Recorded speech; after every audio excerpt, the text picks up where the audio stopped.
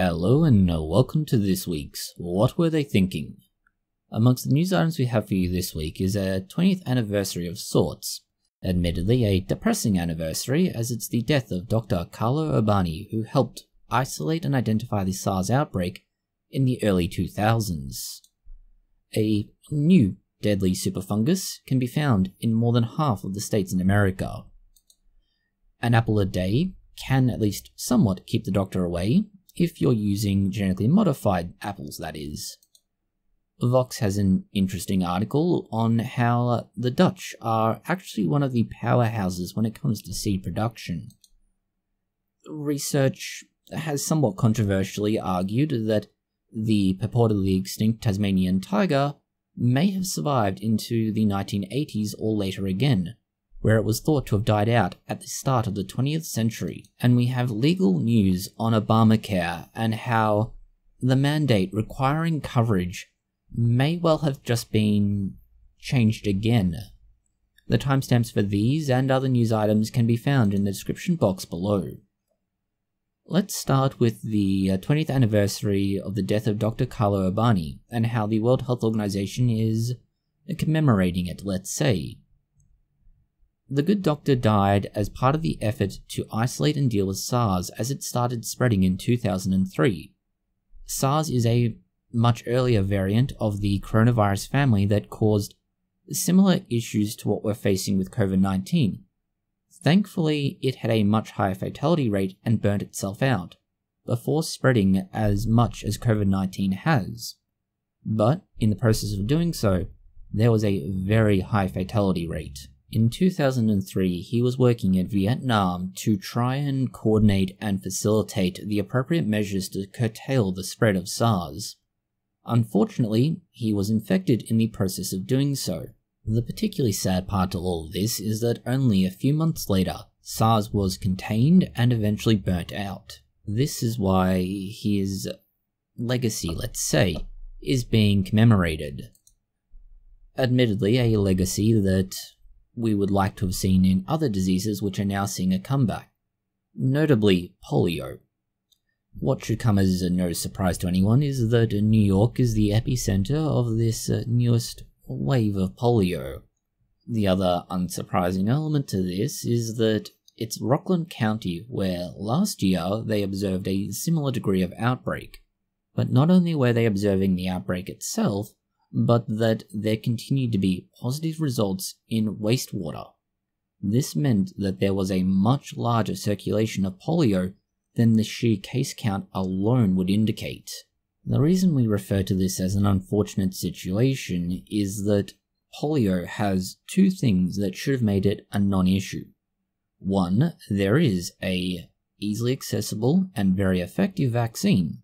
Two, the symptoms of polio infection are significant, and being infected can lead to things like being paralyzed. As such, there is a good reason to be vaccinated. Rockland County, among others in New York, some parts of New York State have counties with as low as 60% vaccination rates for polio.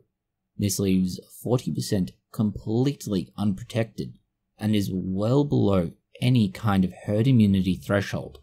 This means that it has the ability to constantly circulate, reinfect, and, well, never go away, leading to more individuals getting infected and being subject to all the complications of polio. Of course, this is not the only disease that America needs to worry about at the moment. Another is the particular variant of Candida auris that is working its way throughout more than half of the states in America. Candida auris is being considered a superbug, but what differentiates it from the other superbugs, as they're colloquially called, is that this is fungal, not bacterial, and that's a slight concern. As a general rule, there are fewer antifungals, and in a broader sense, there is less interest in investigating them. This means as Candida auris gets resistance to more and more antifungals, there are fewer and fewer options available, and we are running out of those options relatively quickly.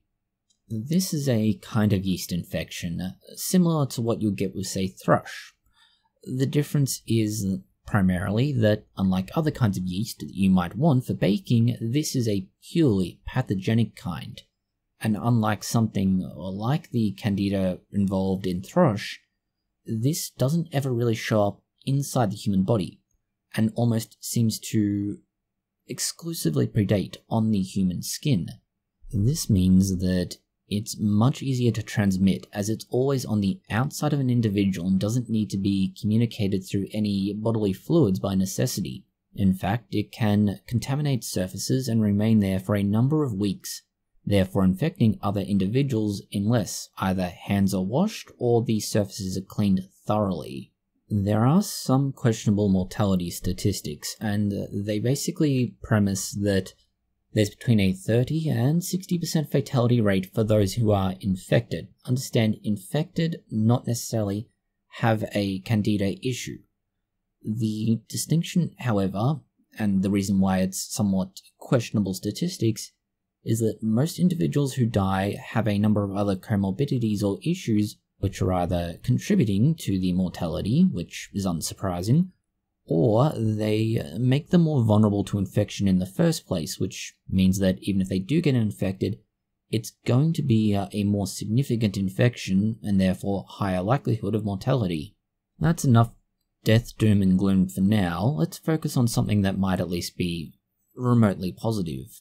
That is, crosswords and similar sort of word puzzles may help you hold off or deter cognitive decline as you get older. This includes your more basic crossword puzzles, like for example what you'd find in the Sunday newspaper, or puzzle games like Wordle. The study in question specifically looks at whether or not this sort of activity will help with dementia and Alzheimer's. Both are neurodegenerative diseases and are typified by the cognitive decline an individual has, along with a range of other issues that aren't obvious unless you actually start conducting scans. The study itself does come with a range of caveats, and on top of what's mentioned in the article we'll link you to, we have some other concerns, notably the very small study size, the lack of longevity to the study, and that it's unknown whether or not there are other possibilities. They compare it to Lumosity, which is a cognitive training game type platform or app against crosswords, but for example, video games might have the same effect. There's also no control group to speak of. It really was just a comparison study for older individuals, and a small number at that, over a short period of time, 12 weeks, with a relatively short period of training each day, about 30 minutes, and depending on the degree to which you enjoy crosswords or the difficulty of the crossword, 30 minutes may or may not be enough. This means the results are interesting, but we really have no idea if it's a dose-dependent relationship or if it is purely just something happenstance. The blog post we link you to, of course, has other issues that the writer of the article has identified themselves. Moving from cognitive decline to an expert's opinion on why you should not sit with your legs crossed, which is yet another case for why manspreading is an anatomical necessity. Other than the anatomical necessity for males in not having their legs squished together, thereby crushing their testicles, the other effects are less obvious and likely less immediately painful. And they're also applicable to both males and females. The first is simply that whether you sit with your legs crossed at the ankles or the knees, you're going to find something of the same effect. Admittedly different levels, but the same effect. The big one is going to be the change in blood pressure and movement of blood in your body. To an extent, by crossing ankles or knees, you have blood pooling in the veins, and your heart needs to work harder to push against this blood that's pooling and waiting. This means increases in blood pressure to get it back to the heart and keep blood flowing the way it should be. You're probably thinking, okay, but that's not a major problem, and chances are that you're right. The second consideration is somewhat more significant. That is the change in how your body aligns, and most notably in the hips. as a general rule, your hips should sit relatively parallel and level. This is one reason why the body's the way it is. You have a degree of symmetry. When you cross your legs, and notably at the knees rather than the ankles, you get one hip to sit higher than the other. This leads to changes in how the muscles are working and how the skeleton is lined up. This can lead to a longer-term misalignment of the hips, and consequently misalignment of the spine, and this can work its way up to the shoulders. Rather than traveling up the body, it will travel down to the joints in the knees, the feet, and the hips themselves. Again, looking at issues with misalignment, and particularly the ball and socket joint of the hip itself, which can be pulled on and gradually wear away. Admittedly, by itself, this is unlikely to be the sole contributing factor to issues with the hip joint, but it is a consideration. There's also effects on the muscles in that area, along with further down towards your knee, where you have, by virtue of having one knee over the other, put one of your knees at a slight angle, thereby twisting it, and this can add up over years to a rather significant amount of pressure. This also extends all the way down to the ankle. This is all to be taken in consideration of two things. One, we are explicitly talking about what could be called sedentary sitting. That is, when you're on a seat or similar and not actively doing anything. The second is that there are other scenarios, such as yoga, where although you may be crossing your lower limbs, that may not be having the same effect due to other things that come into play when you're doing that. Further health-related news looks at how consuming an apple a day, particularly if it's polyphenol-enriched apples, could help with your health. The interesting article comes from New Zealand and research conducted there. What they were looking at was the health benefit of red-fleshed apples. These are apples that have a much higher content of the polyphenols. They were comparing them to the white-fleshed or more typical apple that you would encounter. The short version of that result is that they appear to have found a significant reduction in some of the more common cancer risks and the improvement in immunological pathways associated with that. The research itself isn't necessarily focusing on the apple itself. The polyphenols are what are significant, but it's what they then do inside the body, and focusing explicitly on the intestines and the microbial populations therein. It appears that the polyphenol-rich apple has an effect on the population of microbes that are in the GI tract, and these in turn have the effects on cancer risk and things like immunological pathways and risk factors associated with what they're going to be doing. The study also found that the results of this had an effect on various genes as they were expressed. About 18 genes in total, only 16 of which were then related to immunoglobulins or antibodies that were associated with activity of the immune system. All of this sounds great, except for one rather large caveat to it all. The study was very small in size. It involved 25 individuals. So it's interesting, but the ability to actually draw anything of significance out of it is not really that great. Unfortunately, however, the methodology, the results as they're written, and everything else produces a relatively robust study that is worth looking into and hopefully conducting the research on a larger scale. Going to agricultural news, but still health related. The interesting relationship between using calcium-rich materials to reduce arsenic uptake in soil or from the soil. Depending on where you live in the world, but especially if you live in areas that historically have been very active for mining of minerals, you may find that there is a surprisingly high arsenic content in the soil, particularly if you get down far enough. If you do find that, it's worth taking action to either remediate the soil or at least remove as much of it as you can if you're home gardening. For agricultural purposes, that may not be feasible from a purely financial perspective, given the sheer amount of land that would need to be cleared and then refilled with new soil. This is why calcium could be useful as a way of preventing the plants from taking up much of that. The research used a calcium material called calcite phosphogypsum. This is useful in that it locks the arsenic in the soil and prevents it from being removed. And researchers from Korea were looking at just how effective it is in doing that. Their results are promising, more so when you consider that both the calcium and gypsum are either readily available products or byproducts of other industrial applications related to agriculture. This means that, at least in practice, it should be relatively readily available and relatively cheap. Next we go on to an interesting article coming from the most surprising of places, Vox. And the gist of it is that the Dutch actually have one of the most, let's say, advanced or perhaps well-developed seed technology industries in the world.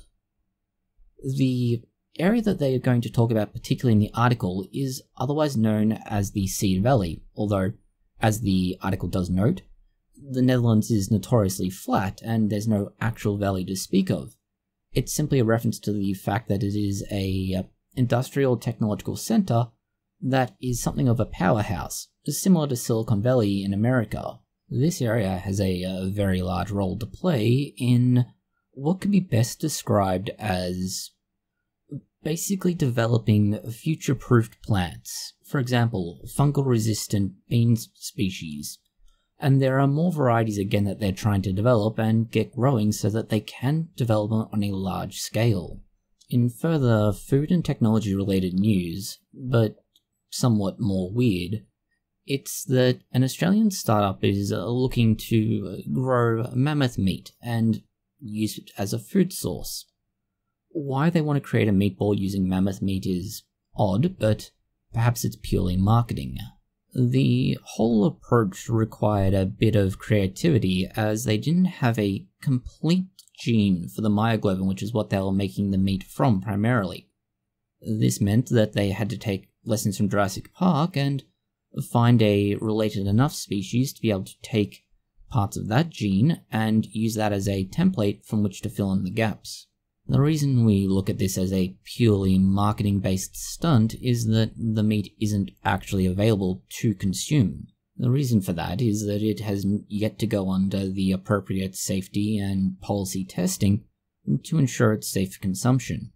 However, it is a massive leg up in the marketing department. Further to weird animal news, and a species that was thought to have gone extinct in the very early part of the 20th century, somewhere as late as 1936, we have the Tasmanian tiger. A somewhat controversial study has argued that, in fact, it wasn't in 1936, but possibly well into 1986 that the Tasmanian tiger, a weird species rather unique to Australia, and even within Australia, unique to Tasmania, went extinct. The downside to this research is that it is almost entirely dependent on about 1,200 sighting reports. These are not just random sighting reports, but reports that were considered to be valid enough to be included in the study. That is, that they are individuals, or at least reports from individuals, who were considered enough of either an expert or trustworthy enough in what they had reported to be included, and this is where it's interesting. While it seems unlikely that the Tasmanian tiger would have survived that far, let alone the extreme end which is in the early 2000s, it is an interesting possibility, more so when you consider that it was a carnivorous marsupial, so think of a meat-eating kangaroo if you will. Further weird animal news has the giant pouched rat from Africa, and how it regulates its reproduction. It seals up its vagina, which rather obviously would make it that much harder to be able to reproduce. The investigation into this stems from the fact that these rather large rodents are very useful in a range of ways, whether it's finding landmines, rescuing people, finding tuberculosis, and more. Obviously, this means that they're being bred, or at least attempting to be bred. This is where the discovery, for lack of a better word, that their vaginas can be sealed off has been found. It explains why they have an odd proclivity for not being as much of an aggressive breeder as other rodent species are. What gets more interesting, other than the fact that they have the ability to control reproduction, is what stimulates the closure of the vagina, and it appears to be whether or not the primary breeding rat within the group is currently alive and sending off signals to close the vagina of others. It seems that when the primary breeder dies, others step in to take over the role. Going from reproductive news to health-related news and law, specifically how the law, the legislature, and Texas are all interacting. Notably that a federal judge in Texas has decided that Obamacare's mandate that required health insurers cover all of the costs related to screening for cancers and pre-exposure prophylaxis against HIV would not cost patients anything has effectively been overturned. This is not the only time that Obamacare has found itself having trouble with the courts, as the courts seem to find that there are a number of issues with the way it's being implemented and run. While the entire premise for the court case is, well, frankly ridiculous, it does, however, highlight that there is a delineation between what the government can and cannot, let's say, force companies to do. Unfortunately, the judge found for two reasons, one of which was a religious basis for the law to be blocked at present, but the other was having to do with the procedural process by which the Obamacare Act included these particular elements, and the finding that it was an illegally appointed task force that led to it. Next we have a interesting study, let's say, into how just plain old shapes can be really important, especially for maths, and that there are various problems that can be solved simply by looking at shapes. For this, a new shape that's simply been called the hat helps to understand a lot about how you can try and fit everything together. In this case, by using the same shape repeated consistently, you can get a sort of tesseract effect.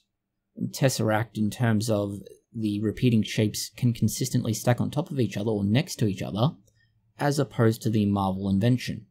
Unlike the Marvel invention, theoretically, when all of these are put together, there shouldn't be any repeating design you can find across it. The final article we have for you this week, although it's not an article, is more based on an experience we had that's more entertaining and interesting than anything else, and it relates to the example of someone unable to grasp the fact that a finite space can only be occupied by so much more finite space. In this case, relating to airline seats. We explained to this individual on Twitter that airline seats are, on average, it's somewhere around 38 centimeters or 16 freedom units. Your average adult male has a hip width of about 30 centimeters or 12 freedom units. This leaves you with roughly 4 inches or 10 centimeters of room on the outside of their body to fit inside the finite space of the seat. Unfortunately, most adult males are not in that range. Most adult males instead have somewhere closer to 5 if not 6 centimeters of leg from the outside of their hip. This means that they cannot physically fit within the confines of a seat without forcing their legs inwards. As we've previously explained, there is a point at which you can bring your legs together and you start causing problems to your testicles in the case of a male. Now, a female, due to the differences in anatomy, is less limited by this, which is good for them. For a male, however, due to the nature of the hip bone and the way it connects to the femur, and the nature of the human anatomy between the legs, cannot fit there. A toddler can understand this when they're using one of those toys where you have specifically shaped holes and specifically shaped pegs to put through the holes. The wrong peg will not go through the wrong hole. It's the square peg round hole paradox, of a kind anyway.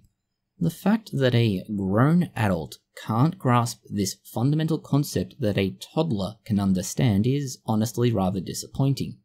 But it appears to be a not necessarily political, but certainly ideological argument, rather than one of logic and reason. That's all the news we have for you this week. Thank you for watching. If you have found it interesting, consider liking, sharing, and subscribing. Please post any comments, questions, or suggestions you have below.